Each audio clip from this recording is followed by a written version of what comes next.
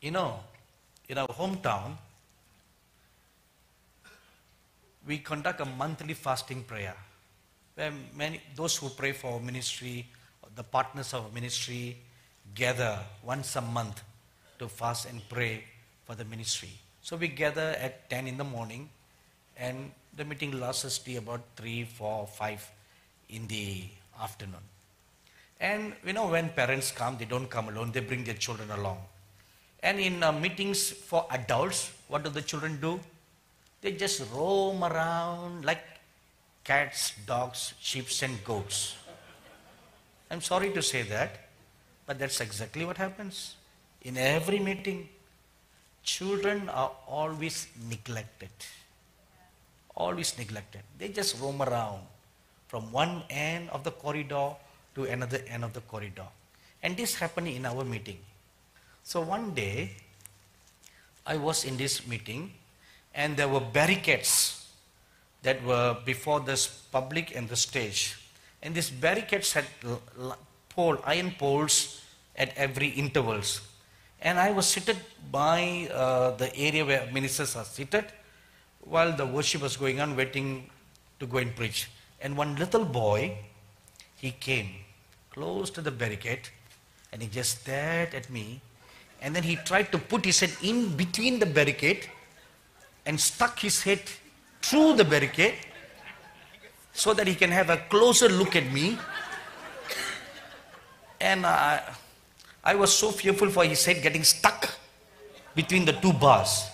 But thank God, the boy's head was smaller, so he just, like a tortoise, he put his head in and then he took it out. Now after that incident, I was just praying.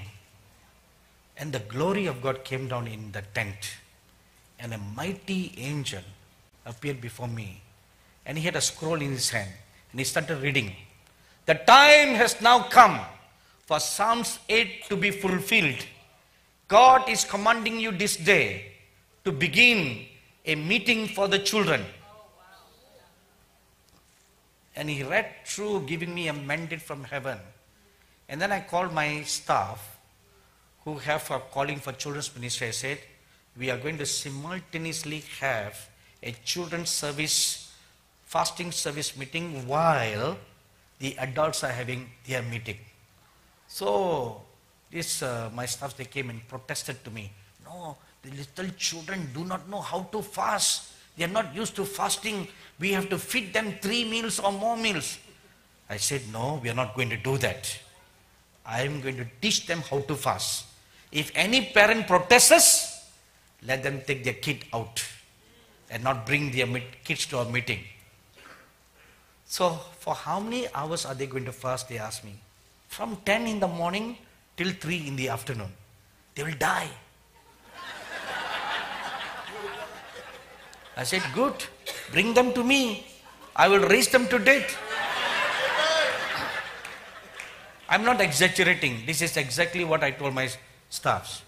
So the following month, we booked another hall, and there were 300 children from 5 years old up to 12 years old.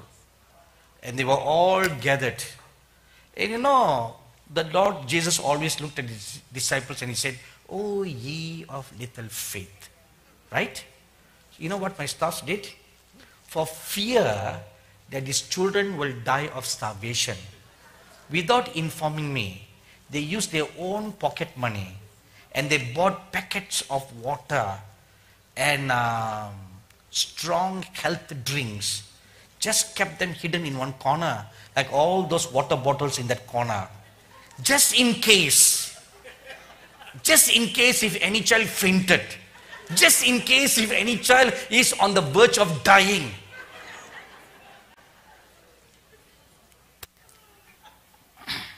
So when the meeting ended, so I called the chief of the children's minister. I asked the girl, "So my dear daughter, how did the meeting went? How many children cried for hunger?" Her eyes was wild as an owl.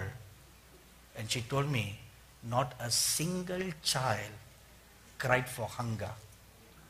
From the beginning of the meeting till the last amen was said, not a single child even asked for a drop of water to drink.